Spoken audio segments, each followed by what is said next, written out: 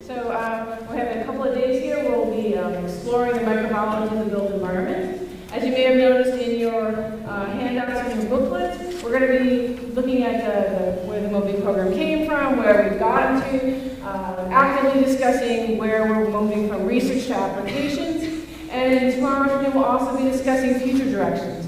You'll hear that mentioned a number of times throughout the conference, and I thank you for coming. I'm Lynn Schriml, I'm the organizer of the meeting. We're going to kick off this morning's session with a keynote speaker, and then we'll have our sessions following that in a similar format tomorrow.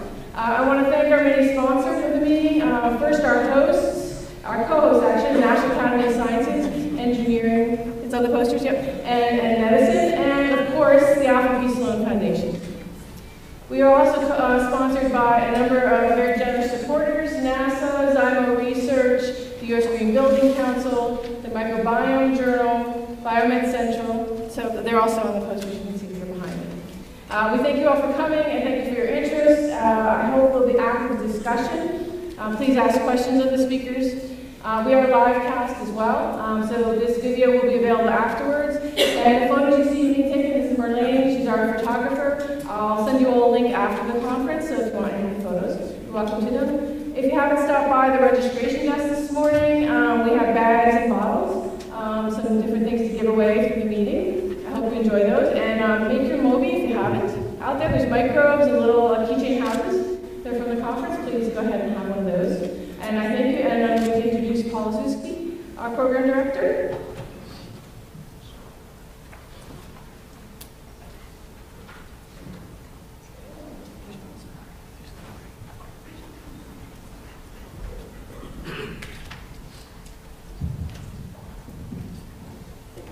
My first question is, who is this? Am I advancing the slides? Yes. Yes. Well, good morning. Lynn, thank you. Thank you for all you've done to organize this meeting. I'd like to start my talk with this disclaimer. The talk is my own and does not necessarily reflect the views of the Alfred P. Foundation. This morning, I'm going to provide a behind-the-scenes look at why and how the Sloan Foundation established the MoBE program. I find the work so exciting that it's going to be a challenge for me to stay within the allotted time. I'm only going to mention a small number of grantees. I apologize to all the grantees I left out, but again, there are a lot of grantees and I only have 15 minutes. I'm also not going to talk about the science of the report. Others are going to talk about the science, others are going to talk about the report. So again, don't expect that in my talk.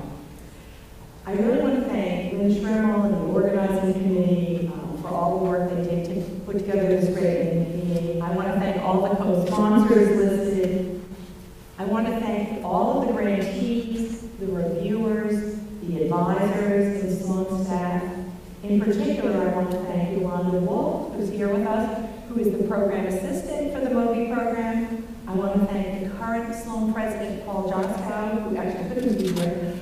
But I also want to thank the past president of the Sloan Foundation, Ralph Gomery, who was there when we started the program, and I'm glad he can join us today. All right, so first I'll give you a little commercial on the Alfred P. Sloan Foundation. We're a philanthropic foundation. We give money for a living, and we were established in 1934 by Mr. Alfred P. Sloan, who was the president and CEO of GM. I like to say he was the Bill Gates of his time in terms of being a really wealthy person. Our mission is to advance scientific knowledge, generally through broad-based research and education in science, economics, and technology. We disperse about $80 million a year, so if you start thinking of other budgets, that's not that much money, and it's divided among many programs. Our grants can be as small as $10,000 or as large as $3 million. We have a very strong commitment to diversity, and all of our grant proposals require a commitment to diversity statement. All the proposals go through a rigorous internal review, and for ones over $125,000 also go through a very rigorous external review process. P, I can assure you, if you talk to some people who've been through that process, it is rigorous and painful, but we usually come to a better place. All right, so how did we get into the MoBE field? Well, the microbiology of the Built Environment Program emerged from Sloan's bioterrorism program. I, along with Ralph Gomery, developed and directed the bioterrorism program. We started it in 2000, and it was planned conclusion in 2010. So it started long before the anthrax attacks and the 9/11 attacks. The goal of that program was to reduce the threat of bioterrorism. That's another exciting program. I could talk for hours, but I won't. I just want to frame the issue here. So, as part of that program, we were trying to make buildings safer against biological threats. People spend 90% of their time indoors. How could we tweak the HVAC system so if there was something bad in the air, more of it ended up on the filters rather than in the air we breathe? And again, here's a paper that came out of that work. But when doing this work, we realized that nobody really knew what was in normal air. Sure, there were some people who studied mold and said that was a problem. There were sick buildings, but nobody studied ordinary places where people live, work, and play. And we realized maybe this was really an important area, indoor microbial ecology. So I also want to give another little plug for the Sloan Foundation's research program. We try to find areas that are interesting, important, where we can play an early and catalytic role in providing up to $50 million over 10 or 15 years can make a difference. So we have to be very focused. So what then I was calling indoor microbial ecology showed great promise. But if you want to start thinking about spending $50 million in a very focused way, and what do you need to think about? Well, one of the first things to consider is, will prominent scientists get involved? And will they publish? Next thing to consider is, will scientists, in this case many life scientists, engineers, architects, practitioners, other people collaborate? Will they? Will early career researchers invest their careers and get tenure by working in this new, perhaps risky field? Is the public actually interested in this new work? And will other funders support? So let's start with my first question. Will prominent scientists get involved early and publish? Established scientists can take risks. They're beyond the publish or perish area. They have tenure. So what if it takes a while to publish the work? Another benefit to working with prominent established scientists early on in the career, in establishing the field, is that others will pay attention to their work. I mean, we all have people that we look up to, and if they publish something, we say, wow, that's interesting. So our first two grantees were very prominent life scientists, and I think some people are going to be surprised by our first grantee. Our first grantee was Craig Venter. The grant was awarded in 2004. Craig, at that time, was and still is a prominent life scientist who could take a risk and will continue to take risks. In 2004, he was already famous for sequencing the human genome and identifying the microbes in the Sargasso Sea. And so when we spoke with him, we said, Craig, are you ready to move indoors? And he said, absolutely. He was ready to explore the indoors. So he wrote a proposal, and the purpose of that proposal was to examine the environmental genomics of outdoor and indoor air in New York City. And it had a one-year term. Thinking back, that was extremely optimistic, considering that we really didn't know anything about exploring the indoor microbial world. So we'll fast forward. It really was not so easy. I was thankful that the Venter Institute stayed with the project. A grant awarded in 2004. The paper came out in 2013. So it shows that it was really, you take a top-notch team, and there are all sorts of challenges they identified. Sampling, contaminants, inhibitors. It was uncharted territory, and they were flying into quicksand and swamps, if you think of traditional explorers. But they persevered, and they came up with the paper. But meanwhile, we always hedge our bets, and so we were able to attract another prominent life scientist, Norman Pace. And he is famous for his work on the tree of life. His work has inspired many of the people who went into microbial ecology. And he was very famous for studying lots of natural environments. We thought he might be interested in moving indoors because he published a paper on shower curtains. And the soap scum on your shower curtain actually isn't soap scum, it's microbial. So Norm's first grant also was for exploration. We didn't have any hypotheses. This is all about funding exploration. So he was going to begin to catalog the indoor microbial world. Now, fortunately, his work proceeded more quickly and was published in 2009. There were very exciting and surprising results from his work on showerheads. Who even knew showerheads were going to be interesting? Who knew that drinking water would be interesting? In which we shower, we drink. There's like lots of things that we just didn't know that were discovered by Norm. And we were happy to find out that the work indeed was publishable. Because remember, we're funding the Venter Institute and they're struggling. And Norm's group had a number of challenges too. But anyway, fortunately, this paper came out and it was the start of a long relationship with the Pace Lab. So the next question I had was, will the life scientists collaborate with the engineers and the architects and the practitioners? Because we knew we needed people who already studied buildings to be in the program. And we started off with these prominent life scientists who thought of the building as a sampling site. Give That's just how the program started. So we knew that these collaborations would not happen naturally, and these are why. I'll give you a few reasons why. Life scientists, engineers, and architects are trained differently, and they go to different meetings. I suspect most of the life scientists in this room would dream of having a paper in Science or Nature. The environmental engineers really want to get into indoor air. And the architects, well, they design.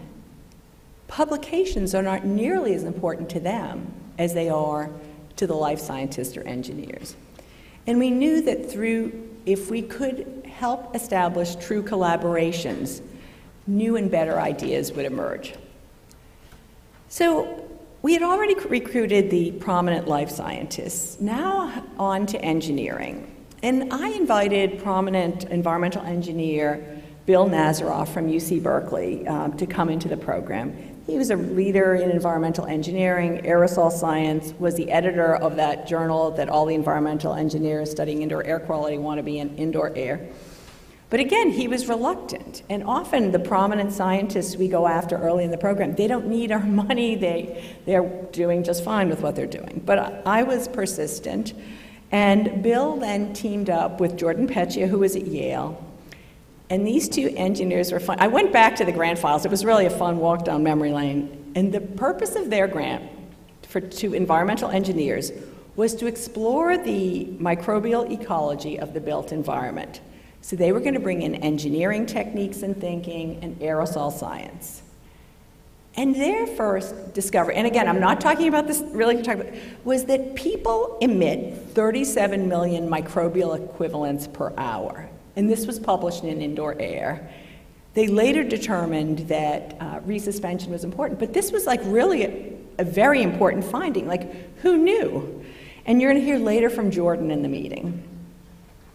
All right, so now, but we also needed architects. These are the people that designed the buildings. Someone designed this beautiful space we're in. And it wasn't designed as a sampling site for life scientists or a problem for HVAC engineers. Jessica Green approached me she was very interested in this whole area. And when she first approached me, I knew the PACE Lab and the Venture Group were struggling, but she was very persistent because she brought to me a vision of linking biology and architecture. So she brought in prominent architect Charlie Brown, who was an internationally recognized educator, author, and researcher on sustainability and engineering, and energy, certainly not engineering. And together, with Sloan support, they created the Biology and the Built Environment Center at the University of Oregon. Now, their first big discovery was that architectural design influences the diversity and structure of the built environment microbiome. These architects, while they were designing the beautiful spaces, were actually structuring the built environment microbiome. Architecture has an impact. And you're going to hear from Jessica and some architects later in the meeting. The program also needed building scientists, people who really study buildings. And microbial ecologist Jack Gilbert had a really big idea. He came to me and he said, Paula, we've got to study do the hospital microbiome project. I said, wow, that's a pretty big project. And we decided he did need someone who really knew about buildings. And he brought in a prominent building scientist, Jeff Siegel, who's on the faculty at the University of Toronto, so that the building science questions would be incorporated into the experimental design. And really thinking about air exchange rates, temperature, humidity, occupancy. And there were really lots of very exciting findings about the hospital microbiome. And since the scientists and engineers will talk about that later, all I can tell you is sterility is not guaranteed. And Jeff and Jack will speak later in the meeting. So while these three collaborations were good, bringing in the engineers, the architects, the building science, we knew that we needed to really build a multidisciplinary community. And so we were fortunate to call on two different people to work on very different projects. Jonathan Eisen, who's an evolutionary biologist at UC Davis, and Mark Hernandez, an environmental engineer at the University of Colorado at Boulder. So Jonathan established and directs the Microbiology of the Built Environment Network. It's a website and a series of associated activities that can take place online and in person to create a network of people who are interested in the microbiology of the built environment. There are blog posts, there are news stories, there's all sorts of things there. And again, here's a screenshot from last week. And Jonathan's going to give you the real details behind this work. Mark Hernandez, in collaboration with Alina Handorian, who's shown here on the right in the photo, helped create community by organizing annual microbiology of the built environment meetings in Boulder. Mark and Alina ran 5 really productive meetings. And up front, they engaged a social scientist to help them to come up with ways to create community. One of the methods they used was that when they invited labs, the PI, the postdoc, and the students. So you had people at all different career stages. All of the lunches and dinners had assigned seating, and they were mixed by discipline, career stage, gender. And this proved to be really important because there were very interesting discussions that led to many interesting and important collaborations. Mark and Alina could not be at the conference because they're teaching today. All right, so my third question is, will early career researchers invest their careers in this and get tenure? Now, the senior people are great. I gave you all the reasons why we like to start things with the senior people. But it's the early career people who become the lifeblood of a program. They really go after new ideas. They publish quickly and often. And they have to. They're on the tenure clock. They will travel near and far to give talks on their meetings. They're not burned out by travel. They want to go to all those places. They want people to listen to their work. they will become the future leaders of an emerging field. So they're very, very important. And our question, though, is will these publications help them get tenure? Would this be viewed as valuable by whatever the established tenure committees were in their departments? So I went back and I went into the grant files. And I actually was surprised, because when I looked at the career stage of the people for their first grant, in this case, Jessica Green, Jordan Petchia, and Jack Gilbert, all three of them were assistant professors. And I and the program is truly fortunate that they did great work, continue to do great work, are all tenured professors, are leaders in the field. All of them, I had no influence over who was on the National Academies microbiome of the Built Environment Committee. They were all appointed to the committee. And the other thing that they're doing, and again, lots of people in the air field are doing these things. So as I said, I could only highlight a few. But they're also training the future, additional early career leaders. And I have three people here. Brent Stevens. Brent was an assistant professor when he was called in by Jack Gilbert and Jeff Siegel to work on the hospital microbiome project. He's now a tenured associate professor at Illinois Institute of Technology. Erica Hartman was a postdoc at the BioBE Center at Oregon. She's now an assistant professor at Northwestern. And Karen Dannemiller was both a graduate student and a postdoc with Jordan Petchia at Yale. And now she's an assistant professor at Ohio State. You're going to hear later from Erica and Karen. Brent is teaching. All right, so now let's move on. Is the field interesting to the public? Why do we care? Because our tax dollars fund a lot of work, and we hope that our tax dollars will be used to fund programs that we spin off. So what was great, one of the early successes of the grant to the Venter Institute is that there was an immediate story in the New York Times after mapping the human genome, analyzing the city's air. And as a New Yorker, of course our air should be analyzed first. Anyway, and you know that story, it took quite a long time to get that information. But if you look over the course of the program, the work has been featured in, my favorite hometown paper, the New York Times, the Washington Post, Science Friday, Associated Press, the Wall Street Journal, lots and lots of stories. Our first plenary speaker was a journalist, so I think there's a lot of interest. So now we get to the final question, will other funders support? Why is this important to us? Well, as I said earlier, we have very limited funds, so we need others to step in. So our goal is to be early and catalytic and show that the work is important. So we started off by leveraging other studies. Both Jill Banfield, a professor at UC Berkeley, and Susan Lynch, our plenary speaker, professor at UCSF, had NIH grants. Jill was studying premature infants in the neonatal intensive care unit. Sue was studying the role of microbiome and asthma. And Sloan funding leveraged these grants by funding building scientists and additional microbial measurements. And you'll hear from Sue shortly.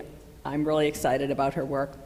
I'm also excited about the work from the Banfield lab. Jill is teaching, but her work will be presented by the newly minted PhD, Dr. Bubba Brooks. And so other things that we did to attract funders, we worked with NASA to support postdocs, and I'm proud to say 3 of them are here today. The grantees, if you want to be a tenured professor in academia, you have to know how to raise money for your program. So I know from talking to the grantees, they have already gotten grants for the microbiology of the built environment type experiments from NSF, EPA, the Department of Justice, Housing and Urban Development, and NASA, and there may be more, but those are the ones I know. And we also, to engage future funders, have this fabulous report, Microbiomes of the Built Environment, a research agenda for indoor microbiology, human health, and buildings. So if I look at I can check off all of the questions. The answer was yes to the prominent scientists, yes to the collaboration, yes to early career researchers, yes to the public finding it interesting, and yes that other funders would support. So in summary, the Sloan Foundation has provided over 150 grants and $50 million in support. There have been over 300 peer-reviewed publications with over 16,000 citations. As you can see from this meeting, there is a very vibrant multidisciplinary community. And just as the bioterrorism program led to the microbiology of the built environment program, the microbiology of the built environment program, once you start studying microbial function, has now led to a new program called the chemistry of indoor environments. So with that note, I thank you, and I'm happy to answer any questions. If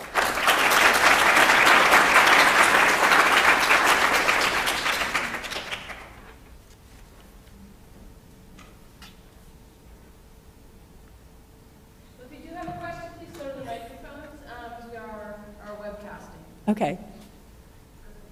It's online. They're in the middle, Jessica.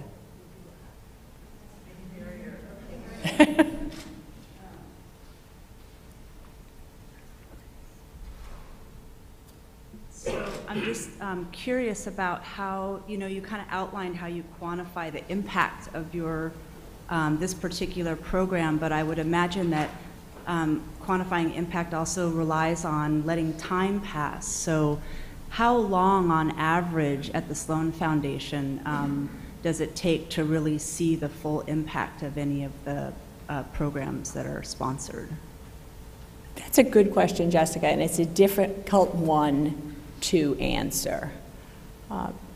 Right now, I can say we have people, papers, and citations, right? So that's a good place to be when you're funding a basic research program. We also have a research agenda that I hope other funders will take up. But, Ed Young doesn't think we'll ever know what is a healthy human microbiome. It would be good to know what was a desirable indoor microbiome, or maybe what at least would be an undesirable microbiome. The Sloan Foundation does not fund work on health, so there are a lot of potential health implications to this work, but again, all of that work needs to be followed up. So I think that, certain things will happen in a few years and other things will take 10 years.